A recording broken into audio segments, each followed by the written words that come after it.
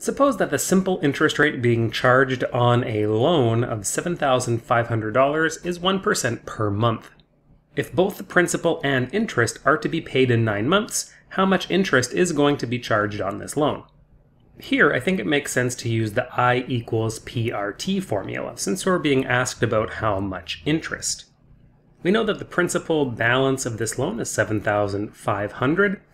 Our loan is being charged at 1% per month. This means if we multiply this value by 12, we get the annual rate. The annual rate is 12%. And then finally, we want to figure out how much interest we're going to have over a 9-month period, so let's multiply by 9 over 12. And simplifying this expression, we get $675 of interest.